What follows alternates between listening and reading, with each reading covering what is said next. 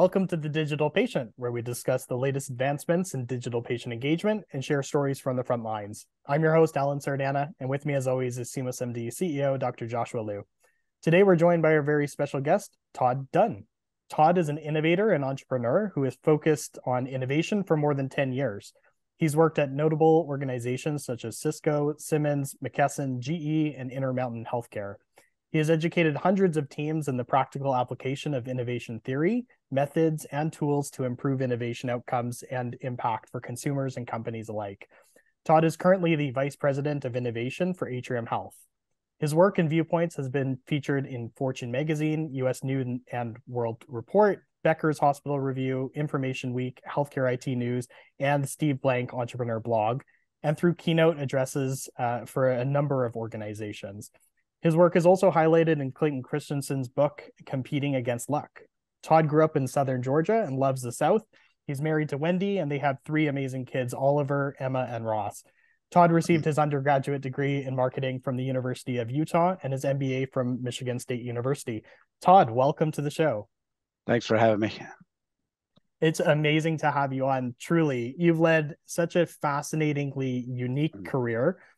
It wasn't necessarily mentioned in the bio, but you started in marketing, you shifted gears to operations with a focus on supply chain, you carved out your own unique path into the world of innovation, and in particular, healthcare innovation.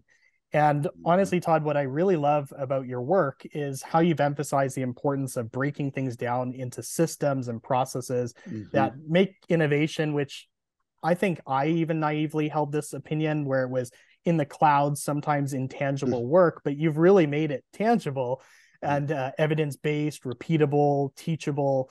And so I'm really curious if you can take us back to before you were in this professional responsibility of innovation, who or what were some of the major influences in your life that really guided you to this vocation? Wow, it's a great question. I'll tell you one instance that really triggered me. There was an article that Clay and Scott Cook and Taddy Hall wrote back in 2005 called Marketing Malpractice. It really got me thinking. Fast forward a few years, I had been chosen to lead operations for a software division of McKesson. And because I finished high school in Louisiana, I was invited to go down and meet with CIO at Opelousas General. His name is Jared Lordman. And Jared took me to this wonderful lunch at a great restaurant called Préjean's in Opelousas, Louisiana. And we sat down over this great meal. And Jared just looked at me. And Jared probably doesn't remember this story. He looked right at me and he said, "Todd, you know, you make my life hell." Okay. It's a very uncomfortable situation. Jared, would you please explain it? And what he articulated was the fact that we demoed a great product, but that his users hated it. And that really bothered me. And so I started doing a lot of just reading, and through fortune, if we had longer, I'd tell you the whole story. I got introduced to a dear friend of mine now, a guy named Roy Rosen, who was at Intuit. He helped start the Design for Delight program. We met up for a dinner in San Francisco. And there it just kind of started running. And he said, "Todd," we talked about Clay. I'd read Clay's work. He knew Clay. Clay had a big influence on Intuit, was good friends with Scott. And he said, "There's this other guy that I think you would enjoy reading. His name is Steve Blank." And this is back in early 2009. And those people really started shaping the way that I think about the world. And made me think about maybe the inputs into the operating engine are wrong. Maybe what we believe about what people want from a product is wrong or insufficient. So how do I start thinking about this differently? And that really created the spark for me. And I guess eventually you transitioned into healthcare first in industry and then eventually into the provider space. Was that accidental, or how did you end up in healthcare? That's a great question. I was working for GE and I led an operations division, and we were building an electronic medical record with Intermountain Healthcare. And I heard through the grapevine that Beth Comstock, the chief marketing officer of GE, was creating this innovation thing. And so I emailed Beth and I said, "Beth, I'm a big fan. I've read all of Clay's work. I follow Steve Blank. I'm raising my hand. I would like to be part of this. She emails me back and said, I don't have open positions, but if you want to volunteer on behalf of GE Healthcare, then I'll welcome you in. And so that kind of kick-started it. I was invited into it. We had Eric Reese there, Kareem Lakhani from Harvard, just a bunch of wonderful people come in and help us start thinking about what eventually became GE FastWorks. And I fell in love with it. I voraciously read all of Steve's work and started learning from Eric. And along the way, I was introduced to Alex Osterwalder's work. We walk into a room at GE headquarters, and there's this book called Business Model Generation, and it was the oddest looking book. It was landscape and all these different pictures and paintings and concepts, and it hit me. I thought, okay, I really love this. And to your earlier question, being an operator, you think about systems and making decisions and allocating time and money, and I never felt that innovation had been thought about that way. And so I was at GE, that happened. We sat in a building at Intermountain Healthcare. Literally, the two people next to me were Intermountain employees because we were working on this project together. When we spun a division out of GE to merge it with one from Microsoft, the CIO there approached me and said, hey, why don't you come do that innovation thing for us that you're doing for GE?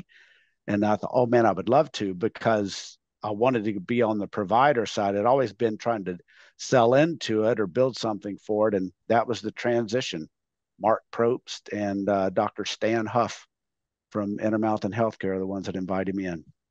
Amazing. Actually, Todd, can I ask you, like, when I hear about innovation leaders at healthcare systems, what you actually do can range. So at some places, it could be as limited as, we vet any new innovative technologies, all the way to care redesign, all the way to maybe business model redesign, especially now that maybe you're competing with a lot more consumer facing companies like Amazon and whatnot. How do you think about your role in innovation at Atrium today?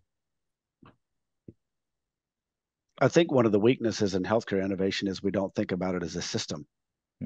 And I'm not being critical of the fact that we need to review and filter startups. I have met with a lot of them. The problem is, I think, or the weakness in the way we fundamentally think about it, is we don't think about it as a system. It's the one thing I really took away from GE. There were 7 people in Beth's team responsible for designing FastWorks and deploying that language, tools, and methods around the world. And it worked. Look what they did with Workout and Six Sigma. Look what Intuit has done with Design for Delight, now Customer Obsession. Look at what IKEA has done with Life at Home. They put P&G. They're arguably really started the great consumer work and the discipline around it. And so I feel my job now is to help the company implement an innovation system to where leaders can renovate their own business models or create new ones. They can find efficiencies versus always trying to have this small team that pops around and lights little fires. I think people are very capable when you put a system in place, and that's my job here, is to help put that system in place. We still get involved in projects that need kind of deep expertise around business models and the jobs theory. The main way to bend the curve, I think, is to create a capability of innovation, not just capacity within a team. That's amazing. So it's kind of like, if you can put a system in place, then whether Todd's there or way past your time at Atrium, that system will exist. It will keep running. You're not dependent on you forever. That's right. Amazing. Well, I love that. One of these systems, Todd, you recently co-authored a paper in Digital Medicine magazine on deploying digital health tools within large, complex health systems. And what you really did is you break down in the article the key considerations for adoption and implementation. I know that's one segment of these systems that you've put in place, but could you unpack some of these main ideas for our audience? Yeah, I wish I could show it. Actually, when I was at Intermountain Healthcare, one of the things that we were really trying to figure out what to do is move innovation from this interesting activity over there to something that left a lasting impact in the context that we were serving. And so I have to give great credit to Billy Proust, Corey Smith, Matt Scott, guys who were on my team. And we sat down one day and said, if we're going to do this, how would we do it? And so we started with a checklist that said, okay, how well do you understand the consumer problem in the context of the problem? How well do you understand the business model around the consumer in their context? How well do you understand the company's business model problem? So we started going through this relentless checklist to basically say, you've got to build an alliance around the consumer, the customer, and the company problem. How do you do that? So we would teach observations, we would teach business modeling, we teach the jobs theory. The reason that we did that is so there would be really a handbook so you could duplicate successes over and over again or stop failure sooner. And that's really the concept of the paper. One of the co-authors, Dr. Gabriel Bratt, and I worked together on a project with a company called Tissue Analytics.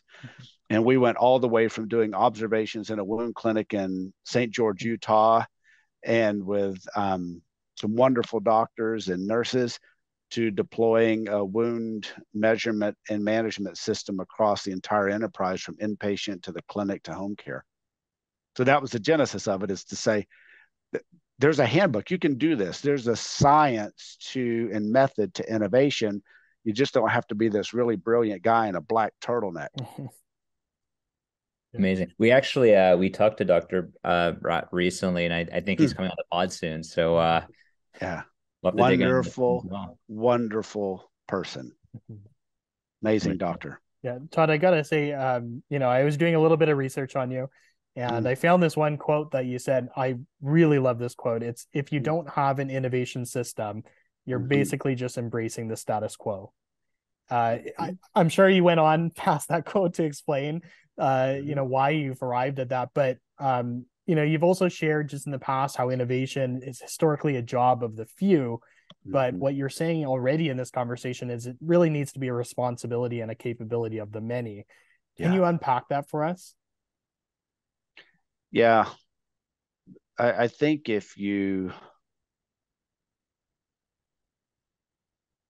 success is a race to some degree. For corporations, everyone is rushing, if you will, racing, for the lack of a better term, to win the customer or the consumer. And if you embrace the status quo, somebody else isn't. And you've kind of accepted your fate. And that drives me crazy. It drives me crazy on a few levels. It's just like when Jared said I made his life hell. I think we have a moral obligation that if consumers are giving us their time and money, we must return something that they see as valuable, and valuable for a long time to them, for the time and money that they give us. It just seems to, that's like the root of why you need to innovate. And a job of the few versus a capability of the many. When I've looked at projects in the past, we could do a tissue project or a wound project, and it could affect a piece of the company. But what I deeply believe is that people closest to the work know it best. They fundamentally understand their struggles. What maybe they don't have are the tools and languages to articulate that. So if you were to go in an executive room today, let's say you have 100 people, and you were to have them all write down their definition of business model, turn it in. And one of you are going to read every definition that's written on a note, just a little note. Not two of them would be the same. That tells me you don't have a capability of the many to innovate around their business models. The reason that I believe that's important is because if you build out that capability within the leadership ranks of an organization in the system with the language, tools, and methods, then your company is innovating on so many fronts that you're moving it forward past the status quo, not just in an area or two, but in the entire entity. And to me, that's why that is so important, is just like finance understanding as a capability, et cetera. If you don't see it as a system, it's really hard to scale that within the leadership ranks. And in all candor, they're all told to innovate and do new things anyway, but without the system of the language, tools, and methods, how do you make that happen? So you owe it back to the leaders who are under pressure to do that, to give them a system that makes it easier for them to do it. I've seen teams where there are some people who just naturally love the idea of innovation and solving problems in new ways. And then there's others on the team sometimes who will say, well, Todd, that wasn't on my job description when I signed up. Like, why do I have to do this new thing that I wasn't, expected to do when I first started here? How do you sort of coach people through sort of changing their mindset on not only just doing what was on the list when they first came? Because you can't innovate as an organization if everyone's doing what they were, had in their job description 5 years ago. A coach doesn't exist without a student, without a player. I have kids who are really good athletes, and the fact that they want to learn and do makes the coach the coach. When you find resistance, I learned this notion from Michael Watkins. He wrote The First 90 Days, Master Your Next Move. Wonderful person, brilliant thinker. In Master Your Next Move, Michael talks about the notion of relationships and alliances. And the fact that an alliance happens when we both find a problem to solve, that if we both contribute to it, it lifts all boats. And so when you find resistance, my opinion is the key is you empathetically ask questions about what they're struggling with. Everybody at some level has friction in their day, either as a leader or at the process level. They have friction. And so I think as innovators, we have to empathetically go in. And if there's resistance, we have to really hover in and find out what's causing. And it could be the fact that their schedules are so relentless and we have way too many things on their plate that maybe where we need to start is removing something small to create space in their day and their mind to innovate in a new way. So I think resistance is usually not because they don't want to get better. It's because they don't see the way of having the time to do it. And so I just don't see resistance as real resistance. I just see it as I'm so overwhelmed. I have no idea how I'm going to fit this in. And that, I think, is an indicator that you need to look at efficiency innovation as a lever to work on with people. And I guess sometimes that means letting your team know, hey, it's okay for you to drop some of these balls that you were juggling. They're not as important anymore. It's interesting you bring that up. Priorities. It's making decisions on what you're going to focus on, which inherently also says what you're not, is super important. And it's the only way, I believe, to deliver value over and over and over again. This whole notion of we're getting so fractionated, if that's a word, that it's okay to tell your team, let's just pick the 5 key things or whatever they are and do those. Once you do those, you'll start creating space to add. One will go off, the 5th one will come in. Innovation it takes a long time. It takes forever. Intuit officially started Design for Delight in 2007? I think they changed it to Customer Obsession in 2019 or 20. And so you have to have a long view of this to, I think, make an innovation system stick and become part of the fabric of how you think and behave. Todd, can I ask you, like, so you've done innovation now on the industry side and now on the provider side. Have you noticed any unique barriers or dynamics on the provider side when it comes to driving innovation that you didn't see when you were in industry? Yeah. It goes back to your last question. The ability to, not the ability, prioritization, meaning I often say the hardest word in healthcare is no. Our hearts, I think, because I say empathy is the heartbeat of healthcare. And inherently, that's a beautiful gift. And inherently, that's a problem because we don't want to say no to anything. Almost any idea, I think we could extract it down to helping an individual. And because of that, our hearts are drawn to want to do that. In big corporations, I felt it was easier just to say no. We don't have the money or the budget, so we're going to do that. Well, we're the same. We certainly don't have the money that some of the industry partners have, but yet we have this issue in our hearts that saying no is super hard. And so I think it's more about prioritizing the ones that you can have really good impact on. But that's the barriers, that the heart to say no and the reasoning and the systems for saying no that make it easier or will make it easier within a provider system to prioritize your innovation work.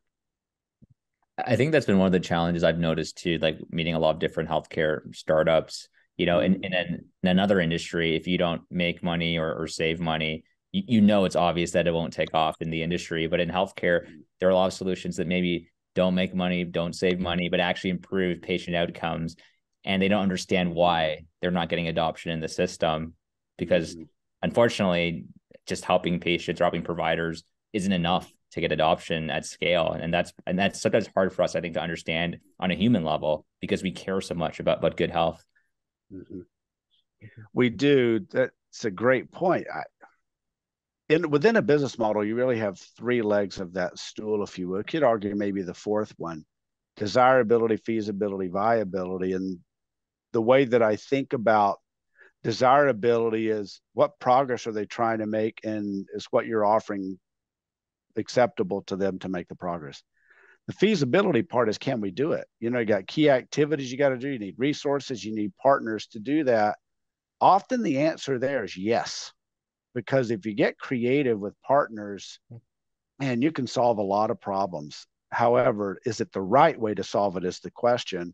Is that a desirable way to solve it? And then you get this it's just interconnected with viability. Can you afford to do it?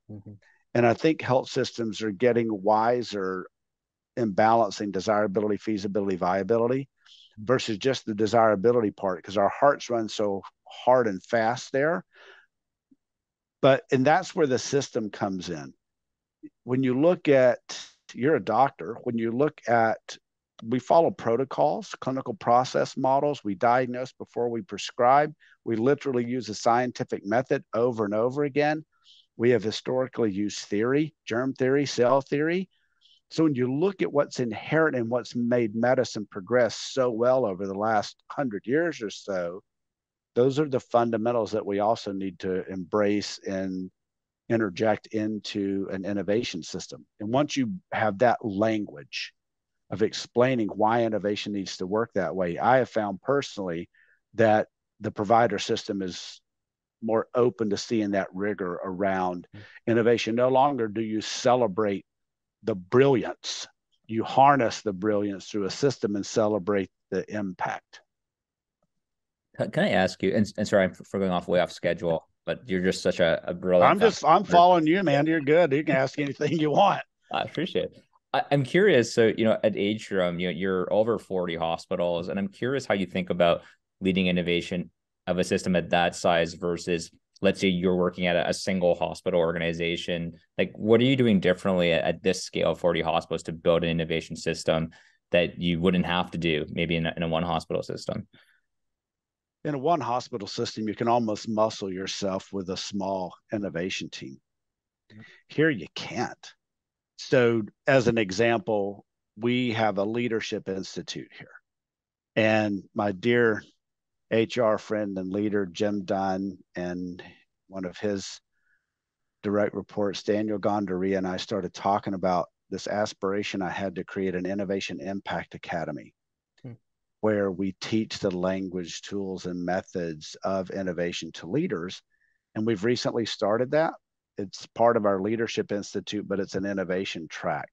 You would never have to do that type of lifting and content development and different media options of learning in maybe one hospital as compared to doing it across multiple states. That's a really distinct difference. Probably easier to prioritize at a smaller system, because at a bigger system, you just have so many additional things coming at you. And you often maybe have more people or a little bit more money to do that. So it's just the magnitude of the problem is very different. And it requires me and the team and I to sit back and say, okay, how would we leverage and scale what we know versus having to go do all the projects? How would we build the capability? Not have to think about that as much at a smaller system. You still have to think about it, but the magnitude of it here is exponentially different. Right. It kind of reminds me how I think at some companies, when you're small, you don't really have to create internal, let's call it academies or certification for different roles. But at scale, like I said, Intuit, you're mentioning a lot before, they probably have, really like a sales university internally for the sales team or similar for other roles. Yeah, they had Yeah. There's Ben Blank is the guy who leads it for Intuit, and he has an entire catalyst system where people are taught how to do observations, they're taught how to run experiments, identify assumptions, and test those through experimentation. Yeah, they have a system, and they've had a system for a very long time. Wow. There's a reason they're winning. It's not just because they're smarter or whatever. I think people are smart everywhere, as they figured out a system to harness the brilliance to delight a consumer. I love that. Todd, another thing that I wanted to talk about, one of your mentors was the late, great Clayton Christensen, who developed the theory of disruptive innovation among tons of other theories. One of the most influential business ideas was that disruptive innovation. I'm really curious. So I have actually read his book, Competing Against Luck, and I know that you're featured in, I think it was chapter 4. I didn't know you at the time, so it was really cool to discover that. But I'm really curious, how did you first meet Clay, and how and when did that happen? 2010. I was reading his work. I'd revisited Marketing Malpractice so many times, and I'd gotten to know Roy really well. I called Clay's office at Harvard, and fortunately, I had gotten to know his brother-in-law, but that's not really how I got to meet him. I just called his office, and I said, "Look, you don't know me, but I work for GE. I'm becoming part of this innovation effort here, and I just want to talk to Clay. You think you'd be kind enough to share 30 minutes with me?" And his assistant said, "I think he would. I'll get back with you." And so she did. She got back with me, and there we go. Wow. Turned into, an amazing man. Very generous. Yeah. Oh, yeah. Very generous. I do want to highlight this one chapter in his book, Competing Against Luck. There's a story where it basically is illustrating or highlighting one of your light bulb moments that you had. Yeah. I don't want to tell the story, but could you share that story for us? And yeah, I had a meniscus tear in my knee. I didn't know it at the time. And so I called my buddy, Mike Holmstrom, who was part of the orthopedic specialty hospital, Intermountain Healthcare. I said, "Hey, man, they should look at my knee." And so I showed up at Tosh, went into the room, and it's a typical room. There's that bed with that horrible white paper on it. And so I decided to sit in the chair. And you could probably guess why I didn't sit on the paper. I hate sitting on the paper. It just really made me uncomfortable. And so I sat in the chair. Mike comes in, and I'm sitting in the chair, and Mike rolls right up in front of me. He didn't make me get up on the bed, which I thought was awesome. And he brings up my x-ray or whatever up on the wall, but he didn't use it. And I said, "Hey, Mike," because I got the language of the job series, like, "Hey, why didn't you hire the images to explain my need to me?" And this is when the light bulb really hit me. As he said, "Todd," because he was drawing it. I mean, literally, he took out a piece of paper. I still have it, by the way. And he drew my knee, and he said, "If I sit knee to knee with you, I can tell if you understand what I'm explaining to you." And there it hit me. There was an emotional job for him. If he wanted to make sure he was engaged with me and that I understood. The paper was just the functional hire to draw the image. And he said, "Also, if we're standing up, we're shoulder to shoulder, and I can't read you very well." I said, "Okay." And then I said, "Yeah, but you're supposed to be typing in the record. We were just, and we were just moving to Cerner." And he said, not going to do that. And I said, "Mike, you're supposed to do that." And he said, "Okay, Todd." And so what he did, he spun around, literally, and rolled away. And he said, "I don't want to be known as a doctor who turns his back on his patient just to type in a computer." And if you know the job theory, there's the functional, social, and emotional dimensions of progress. Well, that was his social one. I don't want to be known as a doctor who turns his back on his patient. And as I was experiencing that through the lens of the job theory, but I was at the doctor, man, the light bulb went on. It really went on because I saw all of the dimensions in that 10, 15 minutes I had with Mike. And so I emailed Clay and I said, Clay, light bulb went on. I just got to tell you the story. So I typed the story out. Funny thing is Mike Holmstrom had taken a class from Clay before. And so I sent Clay, and Clay sends back, he says, Todd, you have got to meet Karen Dillon and Taddy Hall, where David Duncan, we're working on a book.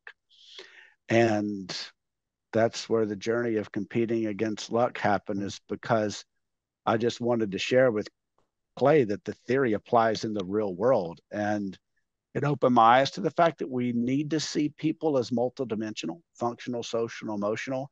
And if we could design to all of those elements, we can design products that they would love to use, frankly. That story, yeah, it's a fond memory, to say the least. I love that. That's so cool. I'm also curious. So, you've also shared this on other podcasts. One particular system that's centered around customer sprints, and you've sort of talked about it so far, but I really want to get into the weeds of that. What is a customer sprint in your eyes, and how do you leverage them to really understand the customer and the consumer at a deep level? I have this thing I call the 3 C's of design disease: conference calls, cubes, and conference rooms. And people don't live, work, learn, play, or pray there. So to me, the most important element of a customer sprint is go into their context. Clay and a guy named Bob Mesta often reminded us circumstance is the essential unit of innovation. So the first part of the sprint, right out of the gate, we need to go to where the consumer or the customer actually experiences what they're struggling with, versus ask them to get on a call and explain it to us or come to a conference room. Now, is there usefulness in doing those interviews? Yes, but I don't think they're useful in doing scripted interviews. I think you need to start with a research question. What are you struggling with in the context that you're working in? And then do everything you can to build a documentary of the person in their life. I really do prefer going and doing observations. That's not always practical. And so you still have to go with that idea that you're filming a movie, and their questions are to tease out every aspect of the movie that you can. That's, to me, the most important sprint, is to make sure you get an understanding of their world and how they're experiencing their world, and what are the friction points or the things that they really hope to accomplish that they can't. That, to me, is the most important of the design of anything, because if you miss that, you probably aren't going to have a good business either. Right. And you had a term before, painstorming before brainstorming. And I love that one. What is painstorming, just for folks who might not know? It's literally giving your consumer and the interaction that you have with them all of the safety that they need to tell you all the friction points that they have. It's literally trying to get every little bit of friction out of their day, because what often happens is we get in these brainstorming sessions, and then the fundamental question remains, well, what's that going to fix? Like, how do we know? And so if you start with the diagnosis, to me, the diagnosis is painstorming, whether you're learning that through a really good way to interview, or if you're learning that through doing observations, you're painstorming. You're really trying to find out the most dynamic problems that they want solved and when. Then you go brainstorm, because then the brainstorming is pointed towards something that the consumer really wants you to solve for, versus just the guesswork. It's literally painstorming to me as the diagnosis. It is the diagnosis. Brainstorming is the notion of prescribing. Right. I love that. And then another, I'm just throwing out terms that very good. Very good. Another one was question bursts and assumption bursts. Oh yeah. The question burst really is, what's everything we're curious about? I think empathy and curiosity are the two fundamental keys of great innovators and innovation. And so if you get people to do question burst, you put them in the mode of curiosity versus the mode of knowing. And I think that puts you on a journey of empathy, of wanting to know more. What are you curious about? And then you just write down all the questions that you possibly can. The other issue, though, that we often run into innovation is people they've mistaken that beliefs are facts or evidence. And so go back to the idea of medicine. We draw blood to run labs, right? So that we can really understand. With an assumption burst, what we do is take Alex's canvas and we literally do assumption burst in a statement like the scientific method. We believe that the nurse will want to do X. To test that, we are going to do Y, and we are right or wrong with Z. And so one of the reasons that I like to do assumption bursts is to get people comfortable admitting that they don't have all the evidence that they need before they make a big investment of time or money. And it's also still inherent in medicine. It's your scientific method. You get your assumptions, you put them in a 2x2 matrix, and you decide the ones that you can test and learn quickly that could be the whole hang up, the thing that Eric talked about, the leap of faith assumption, the thing that has to hold true. So that's why I like a question burst. It keeps you curious. Assumption burst keeps you safe. It designs your path of experiments, and that de-risk you. And in a business of really tiny margins like us, we ought to just harness what the system already knows, and that's a scientific method. To some degree, it's the ruling out logic. We're trying to rule out everything that won't work so that when we actually prescribe, we're doing the right procedure, we're doing the right whatever we're doing. It's the same fundamental principle, just pulled into innovation. Can I ask you about how you think about building a culture of curiosity? So, for example, I think sometimes, like for folks who are new to it, we might give them a list of like, here are the 5 questions that you should talk about or ask in a customer discovery meeting or something like that. But really, what we want are for folks to develop their own intellectual curiosity, so that way they can go off script when it makes sense. Yeah. Any exercises or best practice for cultivating intellectual curiosity in teams? Yes. Get the leader to ask questions. Procter & Gamble has this practice in their innovation work to where the leaders ask questions about the consumer in every meeting. And I think that is a fundamental leadership behavior. I think the higher you go up the chain, the more questions you need versus the answers. And so that one practice, I would argue, will start to foster curiosity in the organization. And then just think of your own questions. What are you unsure of? What have you? I collect questions, which is a little bit of an odd thing, I know, but I always ask questions in a lot of meetings. And so if leaders will just ask a lot of questions and just set aside time, what are you curious about? What do we need to know before we invest more time or money? Why do current solutions fail to delight the user? If you just ask a couple of thought-provoking questions and then give the space and time to let people come up with an answer, and then just keep asking questions, the behavior will start to replicate itself pretty quickly. It's a psychological safety thing. You think about Amy Edmondson's work. I think she's right. Create a safe space for doing that. People will start doing it more often. Right. Kind of in line with that, Todd, you've talked before about the hippo syndrome, or the highest paid person opinion in the room. Yeah. How do you one to 2 steps, how do you eliminate that from happening? Well, you could choose culturally that you don't let your hippo stay in your organization very long. Or you could also put a system in place that negates the hippo.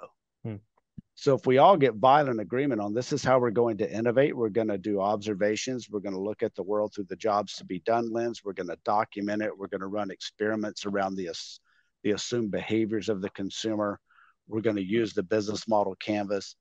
If you can get agreement to the system, then for the most part, you will eliminate this notion of hierarchical titles, because you've agreed to the system of evidence that suggests when you should invest more time or money versus someone's opinion. So you got to keep going back to the system, because leaders by their very nature are often rewarded for making decisions. And that's okay. There's probably a time when that's necessary. But when you have someone whose power, it isn't safe to challenge them, then you got to have a system in place from an innovation perspective that they agreed to following. I think it's a really hard one to overcome, but the system will often negate it. I feel like at this point you need like a system for your systems. Like even just to honestly to put the systems in place, you have a system on how to do that. That's the alliance. That's the alliances. Identifying the fact that innovation is it's a must-have. It's an imperative. You don't do it, somebody else is doing it. So you're going to wind up losing, or you're just not going to wind up performing to the level of the corporation that it needs to or that it can. And once you come to that agreement and understanding, the rest gets easier. But it's this violent agreement alliance early that if you don't have an innovation system in place, your company cannot perform in the way that your employees, your community, your consumer, your customer needs it to. Right. Totally makes sense. Another one of your systems is the design for impact framework. Yeah. And I love the phrase that you use when you were pitching that framework. You were talking about coins in the couch and dollars in the dryer. Yeah. Could you unpack that phrase for us, and then also illustrate how is that used to encourage innovation? Yeah. Remember the book by Peter Sims, Little Bets? That's one of my books that it's always just stuck in my mind. And if Peter somehow listens to this, hello, Peter. But he rewarded little bets. And so when I first got here, Jim Dunn, he's our chief people officer, the best one I've ever met. Just words can't describe how much I think of who he is. He's an amazing person. He and I were talking one night about efficiency innovation, which is one of the key buckets of innovation. And I said, Jim, all I want to do is put a system in place that rewards people for finding coins in the couch and dollars in the dryer. Little bets. Because if we can light little bet fires across 75,000 employees, then we can find time and money to free up time and money to invest in business model innovation, because time and money are your scarce things. And that just kind of stuck. It was one of those moments where it just came to my mind, is how do I explain this to someone? Everyone has found a money in the couch, even as a kid, and you always remember it. And when I was talking to Jim, he's like, Todd, he's an exec here. He said, man, I found two $20 bills in the dryer a couple of weeks ago, and I thought I was rich. And I said, see, it's like this, finding that money that was wadded up in the pocket and it came out okay out of the dryer is very rewarding. And I think it's very rewarding for employees to have that same type of win. That's where coins in the couch and dollars in the dryer came from, is that it's rewarding people like, yeah, just find the coins, find the dollars, because it lets them think about the little things. Because a priori, you don't really know if it's going to be big or not. So don't try to aim big. Just go do something, reward the little bits, coins in the couch, dollars in the dryer. I love that.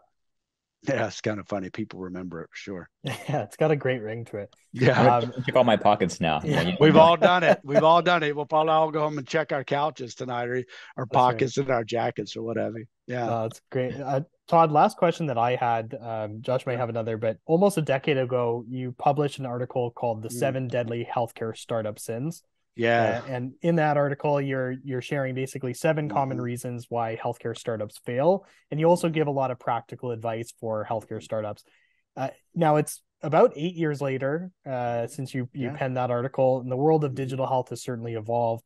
I'm curious, would you change anything in your list after all this time? Or do you still notice those same common sins happening? I think, when I talked about doctors won't go to their own portal, go to your portal, we're starting to see that digital companies are wiser in knowing that they have to integrate into the EMR. So that's probably not as prevalent as it used to be. Couple things. I don't say digital health. I think that's a prescription. I think it's human health. And we're trying to understand how to help a human be healthier through the hiring or use of a digital tool. I think that's really important, because if you prescribe it already, maybe you're going to miss something. I would offer, I've actually thought about writing this. I was going to offer that to Steve if he'd let me write another one. But yes, I would say startups need to be able to show how their business model helps our business model perform better. Another very specific one, as I would say, is causality versus correlation. If I move the mouse, the cursor moves. If I hire your product, what moves? And how do I prove it? Does it directly help quality go up? And I can prove it, because if you make quality go up, certainly your costs are going to go down. And so that's, I say, really understand our business model and the struggles within it, and show how yours affects it. And then make sure you can talk about causal versus correlated, so that you can help the health system see their way to the impact that you can prove. Yeah, I love that. But by the way, Todd, I will say I did reread your original list of 7 sins, and to your credit, most of these are, in my opinion, still very true. And actually, unfortunately, mistakes are still being made. So I hope we can get more retweets of your article, because it's still incredibly valuable, 7-8 years later. It's kind of you. I just was thinking about it one night, because I'd done so much work at Intermountain Healthcare with early stage companies. And I emailed Steve and I said, Steve, I've got this idea. I want to write this article about mistakes that early stage companies are making. And I can't remember exactly what I called it initially. It might have been the 7 deadly sins or whatever. And he helped me massage the wording a little bit. And then, for a guy that's as successful and as brilliant as Steve, he was kind enough to let me share my viewpoint of being from within inside of a provider. So hats off to him. I still read everything he writes. Amazing. By the way, I think I totally agree with you that I hope at some point we don't have to call it telemedicine or virtual care. It's just a tool in the toolbox, It's just a tool in the toolbox. Yeah. We'll get there. We've got to stay consistent. We got to keep that drum beat of making it an innovation system, harnessing the scientific method, harnessing theory, harnessing language, tools, methods, and letting it become less of this thing over there and more of a system that just helps us get better faster. And we will. I think there are a lot of us crazy enough to keep grinding and digging, and thanks to podcasts that allow us to have these conversations. Yeah, so true. In your questions, you asked me, maybe you're going there, about this notion of delighters. So when I worked for McKesson, we wrote requirements documents all the time. Doctors and nurses, we also came up with the 3 C's of design disease, get other doctors and nurses on conference calls or in rooms and say, hey, tell us what you want. Well, automatically, you just put the burden on that person to tell you how to design your product, and they don't know how to code. They don't know how to build stuff. Like, what an unfair notion that a requirements document or practice is. This is Todd's opinion. And I kept watching these requirements documents, and then we hand them off to the engineers, because for 8 months I ran the engineering group at McKesson for Horizon Clinicals. I was an engineer, but there was so much back and forth. I really don't understand it. And then they were coding this thing. It's like, oh my gosh, that's horrible. And then you get Jared saying, you make my life hell. So you start piecing all these puzzles. You get like, what's wrong in the practice of what we're doing? And I was in Switzerland in 2017. Alex had invited probably 30 of us over to do a master boot camp with him, and in Baden. And in the top part of the customer profile of the value proposition canvas, there's required, expect, desired, and there was another one. So I thought of this acronym: required, expected, desired, delighters. And I thought, wait a minute. If we were to say we're going to build delighter documents, just like Scott and Roy and Ben and the team did at Intuit, designed for delight, what if we didn't talk about requirements documents, but we said, what would delight the consumer? You can't get through the delight door unless you go through the requirements door anyway. So flip it, and you would say, what behavior has to be different to discover the delighters? Well, you can't keep asking them the same old questions. And so you would go spend more time in their context. You wouldn't go round in a hospital. You would ground in a hospital. You'd stay there for a week, 2 weeks to really learn. That's where the delighter notion came from, is in Baden. After just watching so many bad products, I was just sitting there thinking, yeah, what what would we do differently if we changed the way we think about the document? It's a delighter document. It has to delight the engineer. Would we let the engineers go do observations? Of course we would. Intuit does it. And look what they're winning all the time. That's what I would do. That's where it came from. I love that. Yeah. Simple notion, but it really changes the way we think about things. Yeah. Changes behavior. Totally. I think once you implement that, people don't want to go back to the way they were doing things. No way. Because it makes everybody's life better. And frankly, it makes you more competitive. It's like Jeff Bezos said in an 11-second video, the number one reason by far that we win is because of our obsessive compulsive focus on the customer as opposed to obsession over the competitor. I think a delighter mindset is an obsession on the customer and the consumer. Yeah. I love that. Todd, I could listen to you talk for hours at this point. Man, you guys are kind. You guys are doing the work too. We're just all in this dang thing together. And the more conversations we have, the better off we're going to be. I totally agree with that. Now, just being mindful of your time, let's flip over to what we call the Fast Five lightning round. Let's roll, man. Okay. 5 questions. Let's go. Number 1, what is your favorite book or book you've gifted the most? And I know you're a big reader, so that I'm sure there's a ton, but 2 books. The one I wrote, We Go Together, it's a kid's book. My favorite because I created it by singing to my kids when they were little. Oh, that's cute. The other one is Competing Against Luck.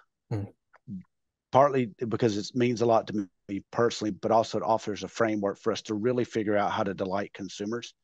And it's a teachable, repeatable framework that gives us insights we'd never have before. That's right. Yeah, I love that. Question 2, who is a person either dead or alive you'd love to meet? Oh, man. I'd love to see my grandmother again. Hazel. Wonderful. There are a few, I'll be quick, but Harriet Tubman. Brave, courageous, all the obstacles that would say not to do it. When I was a kid, I read The Underground Railroad, and I still have in my mind the movie that I when I saw when I was reading. Those two, I mean, there are a lot, Sam Adams, all the firebrands that started the country. But those two mainly, my grandmother and Harriet Tubman. That's awesome. Yeah. Question 3 is a little different. Would you rather have super strength, super speed, or the ability to read people's minds? I'm so damn slow. I'd love to be fast. My older son is a minor league baseball player. He's so fast. And I just would love to know what that feels like once. That's funny. That's great. Question 4, what is something in healthcare you believe that others might find insane? The amount of time we ask clinicians who go to school forever, how much time we ask them to spend with paper versus people. Yeah. Insane. Unacceptable. That's a great one. Last question that we have, Todd, this is a pandemic related one. What is one hobby or activity you've gotten into since the beginning of the pandemic? I haven't really. I'm so immersed with my wife and kids that I don't really have hobbies outside of doing something with them. Of course, I love to read. I did walk my dog a lot because I was by myself the first number of months of COVID because of the kids' school and baseball schedules. But I didn't really pick up another hobby. I'm kind of a boring guy. I love to read. I absolutely have a voracious appetite for learning. I kept that up, probably did that more than I had done before. Yeah, I heard a story. I think you were talking about it. It was a long time ago, but you wrote down, maybe you were 15, you wrote down like your one foundational trait that you wanted to always be present in your life was learning. It's kind of insatiable, and then you made it a priority. That's fascinating. Yeah, it stays there. I think it's what questions embody for me is the avenue for learning. Clay had this saying, a great question creates space in the brain for new learning to park. And so I need to park more things in my brain. So I've got to ask questions. I love that. That's how you learn. Todd, one last follow-up question for you. Yes. Are you planning to write another book or? Mm-hmm. Oh, Yes, I'm actually going to write. I'm working on an innovation book now. Um, we've got the chapter structure pretty close to what I would like for it to be. Karen Dillon is just an amazing author, and she's written a number of things with Clay, and she is just, man, she's so just amazing person. I call her, said, can you just give me advice on how to write a book? And what she taught me was really interesting. She said, Todd, think about it from the point of view of the reader. And what is your point of view that you believe will help them and serve them in something that you're trying to do? And that makes writing harder. Mm-hmm. You always have to put yourself in that, from that dynamic perspective. So yeah, I'm writing one. I don't know when it'll be ready. My wife had just asked me last night, hey, how much are you working on your book? So we'll see. It's getting closer. Yeah, it sounds like that would be a harder way of writing, but definitely more rewarding as well. That's amazing. We'll have to have you back on. A lot of people to thank. There's so many people to thank. I think the forward to my book will be exhausted with the number of people that I have, that I literally have a debt of gratitude forever. It's you have these conversations and you start thinking of all the people that you owe for teaching you something, for asking you something, for giving you a little grace when you were learning. And yeah, it's a cool thing. Like meeting you guys. Think about the richness of life around this topic that we get to experience and learn and teach each other. Got to keep it going. Yeah. Amazing. Well, we certainly have a debt of gratitude for having you on the show today. No, man, no, it's a round table, buddy. It's just, thank you. Amazing. Well, thank you, Todd, and everybody listening to the conversation. You can find Todd on Twitter at Todd Dunn. That's TTODD and then DUNN. And that's a wrap for this episode of The Digital Patient, hosted by Seamless MD. You can follow us on Twitter at Seamless MD. And if you like the podcast and you want to learn more, you can visit www.seamless.md. Todd, again, thanks so much. Always. Hey, thanks a lot, guys. And happy Thanksgiving to you. And thankful for your time and for everyone out there working to make healthcare better for everybody.